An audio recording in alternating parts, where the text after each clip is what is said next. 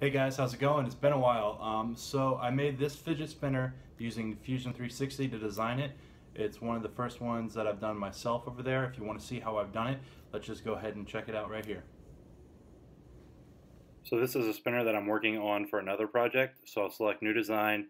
I'll go ahead and I'll change my measurements over to millimeters because that's what all the bearings are in and it'll just be easier to work with. I'll start a sketch, select my plane, then make a line that's 28 millimeters across and make sure it's centered.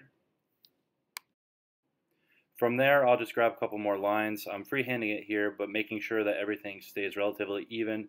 That way it's balanced when you go to spin it.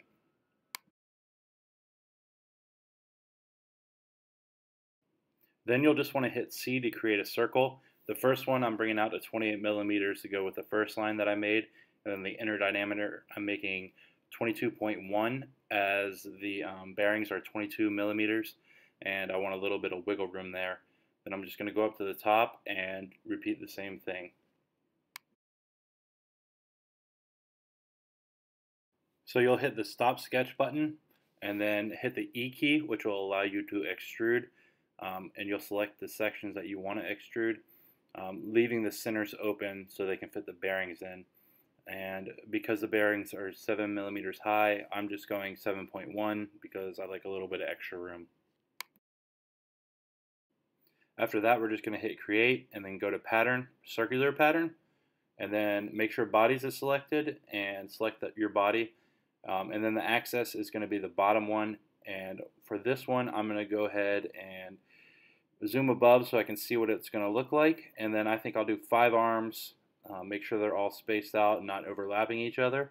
And that looks pretty good. Then you'll want to go up to modify and combine. You'll select each section here and they'll all highlight as you do it. And then make sure that your operation is join and then click OK, and that should make it all into one piece.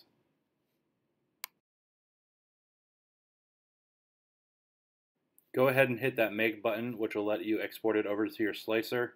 I use Cura, so it's already set up for me to do that. Select your body, hit OK, and it should automatically open up your slicer.